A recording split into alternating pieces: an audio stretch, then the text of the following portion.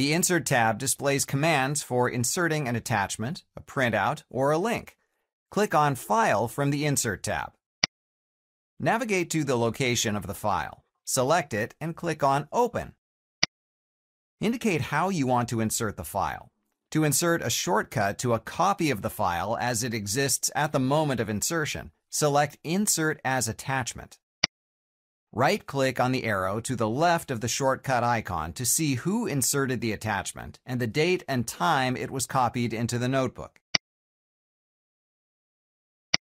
Double-click on the icon to open the attachment in its native application. The attachment is stored in a temporary directory connected to your account. Any changes made to the attachment will be retained, but not saved back into the file from which it was originally copied. Although similar in functionality, inserting a printout places the full contents of the selected file into the notebook. Instead of a shortcut icon, the full contents of the file are inserted onto the page. Documents may also be edited, and changes will not affect the original version of the file.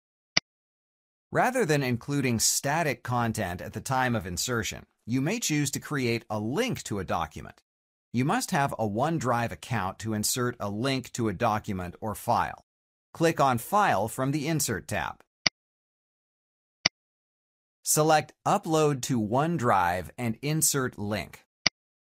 A notice will display showing an upload has been scheduled until the file has finished uploading.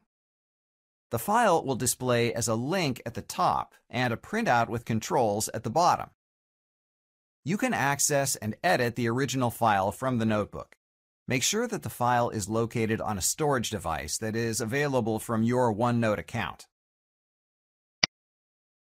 You can insert a link to a website or file in OneDrive. Type and select the text you want to display, or simply click on Link from the Insert tab. If you select existing text, it appears in the Text to Display box. Otherwise, type the text you want to show in OneNote. Then insert the address for the link. This can be a URL for a website, or it can be the OneDrive address for a file.